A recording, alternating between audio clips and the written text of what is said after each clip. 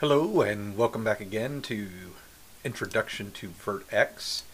In our last video we talked about using the Vert.x configuration modules to load our configuration.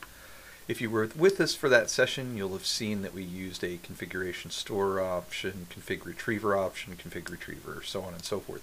And what I've done between since then and now, I've factored this out into a separate method so that I could unclutter this start method for us today to talk a little bit more about routing and how that's handled in Vert.x.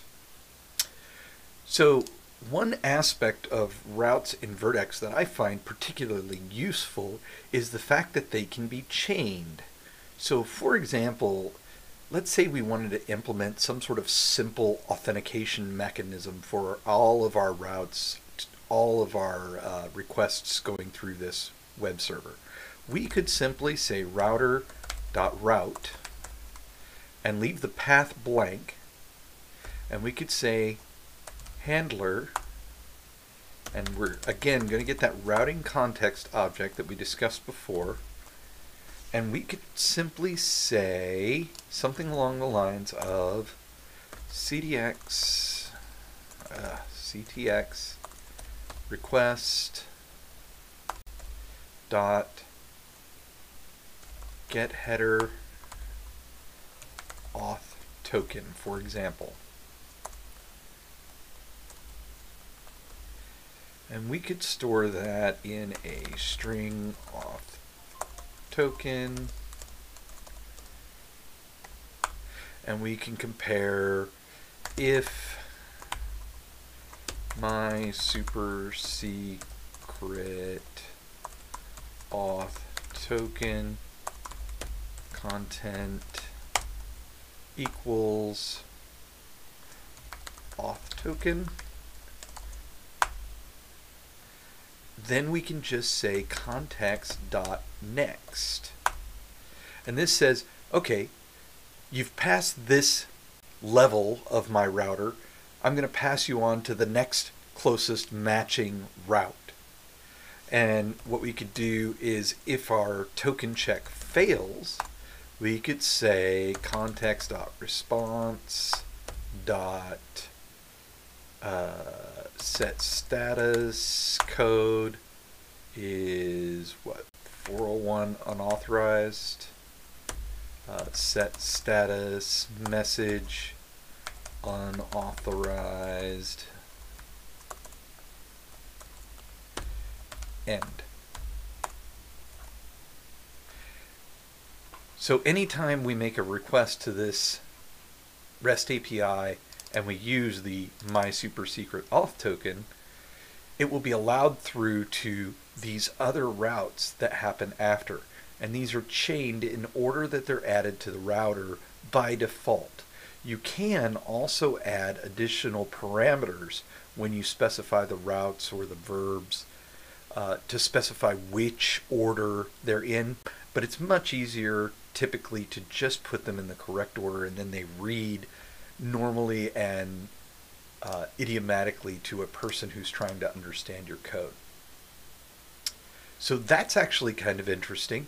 Now, how do we handle static resources? Let's say we wanted to just serve up, if we create a new folder in here and we'll call it web, and in this web we create an index.html, and we just create HTML head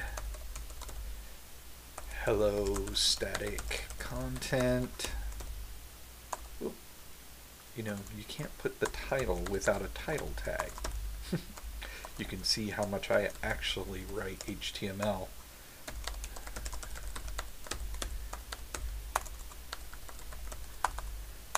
And finish up the head and add a body, and we'll put an h1 hello Vert.x static content, h1 body. Okay, really simple, dirty, plain old HTML. So how would we serve this up? Well, in Vert.x, what I generally recommend is at the end of your defined routes, you would go router.route dot handler static handler dot create, and the root of our static content is web.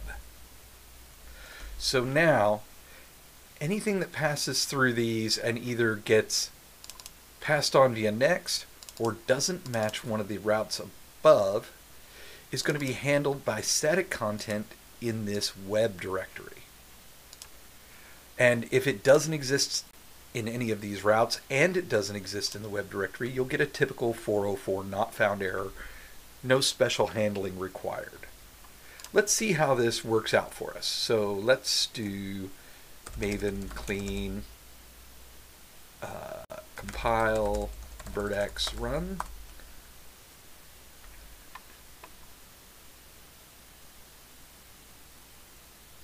Boom, there's that. I'm going to open up a separate terminal and I'm going to do a curl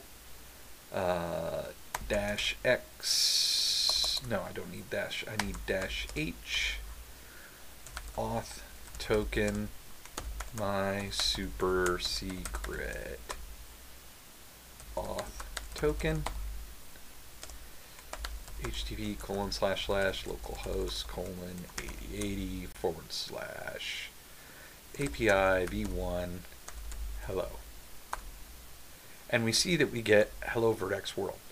Now let's try this again without the auth token.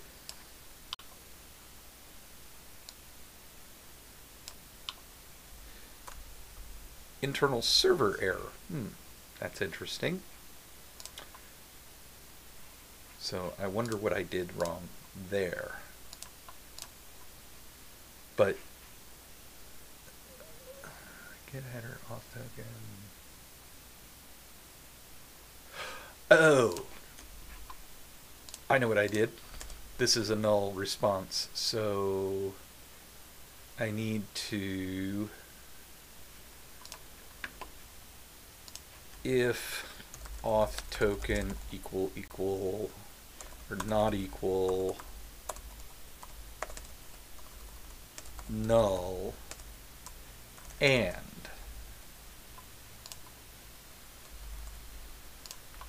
that's probably why. And so now see, you get nothing. We can do curl vvb and we see 401 unauthorized is what we're getting back. Now let's go back up to our auth token and let's actually look at our the root of our HTML path. When we make a request and it's authenticated, it passes all the way through to the static handler and we get index.html. Now what if we wanted like index.htm or whatever? We could actually add another method. Set index page could be index.htm if we wanted. There's a lot of other options we can put around that static content handler. But that's a nice little addition to our Vert.x web application, and I'll look forward to seeing you at the next video.